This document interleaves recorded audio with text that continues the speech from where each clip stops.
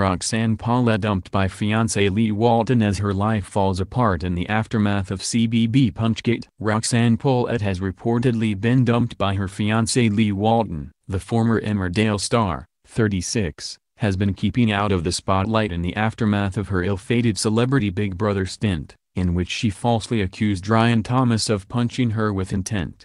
A source told The Sun that Roxanne is gutted following the split, and her personal and professional life has fallen apart in the past 6 months. A source said, Roxanne's whole life appears to have fallen apart in the past 6 months. Professionally, no one wants to touch her, and now her personal life is in tatters. She and Lee got very serious very quickly, but it has ended completely. She is gutted. It's now believed that Lee moved on with a new woman, as he reportedly took a mystery blonde to a birthday dinner with his parents last week.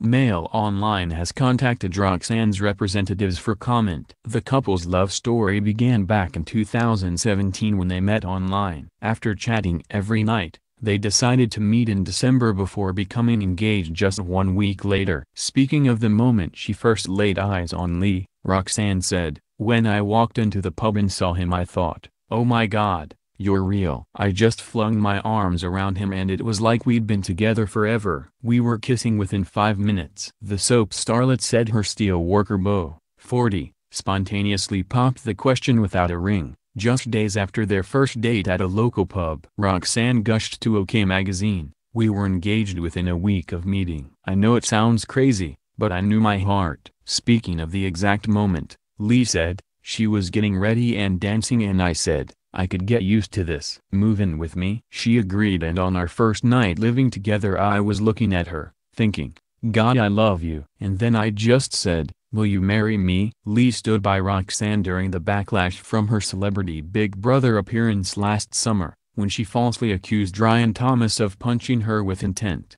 She branded him a woman beater before going to the diary room to demand Ryan be removed from the house. He was issued with a formal warning, but Roxanne claimed to be afraid of him, asking to sleep in a separate room that evening and seen crying and shaking. She then told her fellow housemates that he had repeatedly hit her in the ribs, which led them to confront him about it. On eventually understanding what took place, the housemates backed Ryan, with Roxanne leaving the show. After her exit from the Channel 5 show, Roxanne returned for a pre-recorded interview with host Emma Willis to apologize for the incident. She said, "I needed to come and tell everyone that I got it wrong. I'm human. I made a massive, horrible mistake." When asked by Emma whether she felt she could be forgiven for the ordeal, the ex-Emmerdale star said, "I would hope that I could be forgiven." Echoing much of what she said when she appeared on current affairs show Jeremy Vine, Roxanne began her interview by saying, "Watching the clip of what happened feels like a completely different scenario to how it felt at the time.